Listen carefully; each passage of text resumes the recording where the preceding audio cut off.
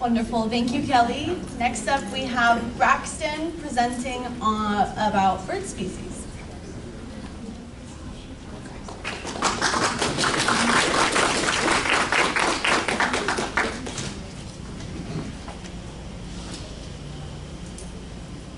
Hi, my name is Braxton. I'm going to be talking to you guys about some new bioacoustic methods and fledging success.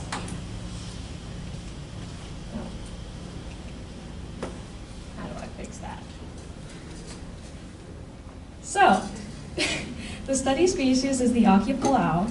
This is an endangered endemic from this island, and the young of this species produce these distinct and persistent begging calls, which is why they were chosen. The study site was Hakalau Forest National Wildlife Refuge. This is a place the Akiapolao are known to breed, and the UH Lohe Lab has years' worth of passive recordings from the site. So the question that I wanted to answer was, can Google's perch bird pacifier, in combination with a novel bioacoustic method, be used to estimate fledging success in an endangered Hawaiian bird? And this is an important question because if this is the case, then that's another tool in conservationists' hands that we can use to monitor how these birds are doing and to help inform management decisions. So the hypotheses that I had was that there's a relationship between juvenile and adult call densities, as well as that juvenile densities would vary seasonally.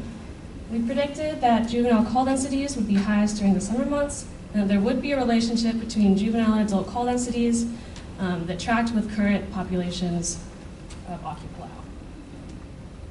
So the first step is to generate some training samples.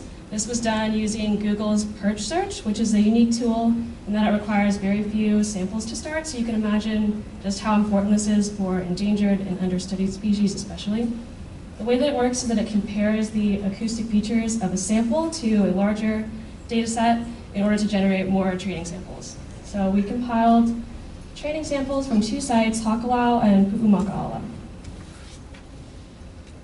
So based on some preliminary work done at UH Hilo, call densities can be used as a proxy for abundance. And then in this case, juvenile call densities are used as a proxy for fledging success because it's only these successfully fledged young that are producing these begging calls.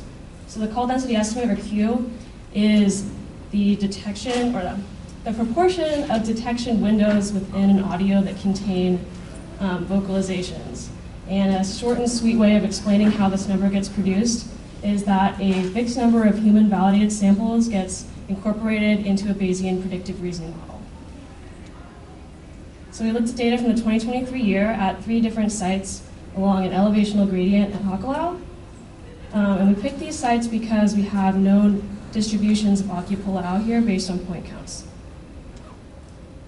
Another feature of this model is that it's able to computationally estimate call densities for each month, and then additional validations can be ran to generate more accurate estimates at this month level. So what we found was for the site-wide call densities, the highest densities of juveniles was found at the highest elevation site, Pu'umaka'ala, followed by the mid-elevation site and then the lowest elevation site, and then these same trends were found in the adults. And then here you can see those computational call density estimates for the highest elevation site, Pu'umaka'ala. You can see that peak during the summer months for juveniles and adults. And then here you can see that the validation-based estimates differ a little bit from those computational estimates. You can see that the peak for juveniles here is actually in January. So some key takeaways is that there was a correlation between the site-level juvenile and adult call densities that tracked with known distributions of Akiapolao. And this is a really optimistic sign for this method's further use. In addition, the juvenile call densities varied seasonally, though not as predicted with the highest densities being found during the summer months. This isn't entirely unusual, as Akiapolao are known to breed year-round, and they're found in relatively low densities even at Hakalau.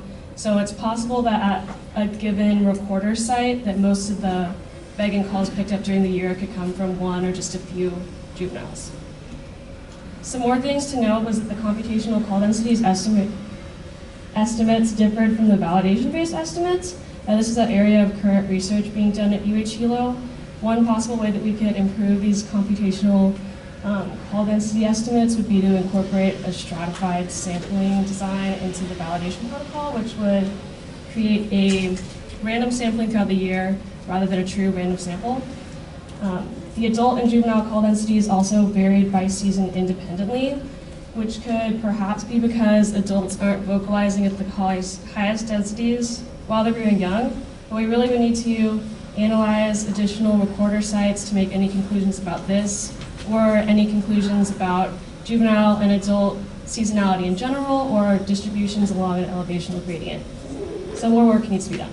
But overall, the perch bird classifier, in combination with this novel analytical model, show great promise for further use in estimating the abundance of birds as well as reproductive success, which is going to be super crucial moving forward to help monitor and protect our native birds. So thank you to Amanda Naveen and Tanimoto Johnson, Pat Hart, and Winnie Ivanova. Here's why we're excited, and thank you guys for listening.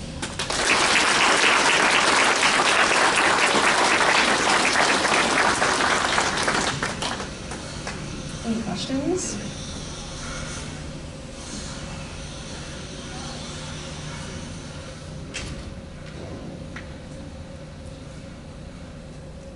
Yeah, Pat. Well, you had your hand first. How well was it picking up the adult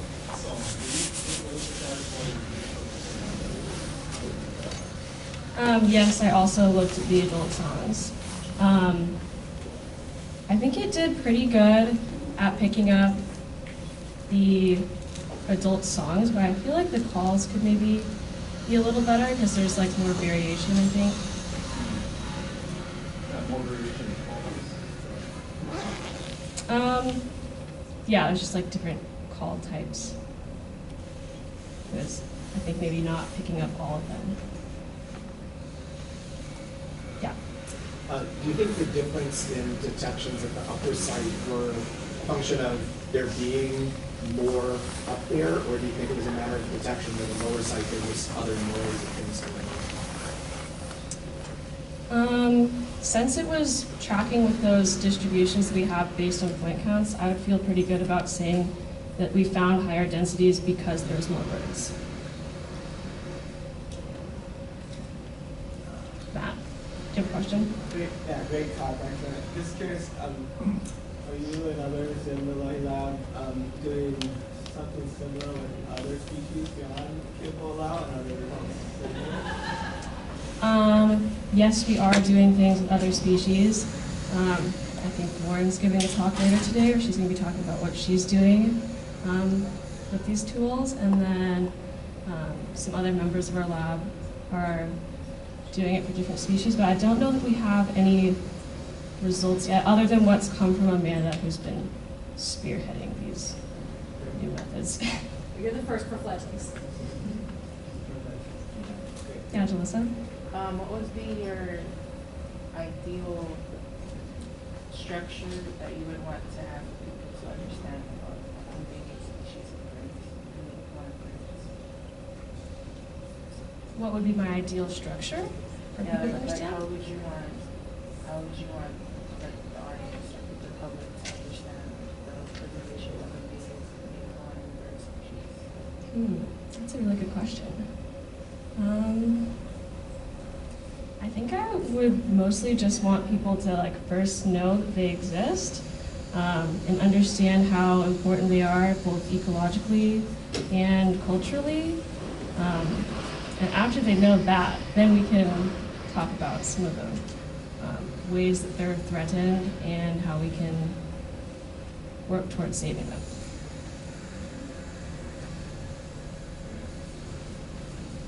Anybody else? Yeah, Lauren. I have a quick question. Is this just from 1 year's worth of data?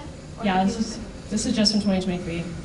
I think it'd be interesting to look at previous years and see how they change over time.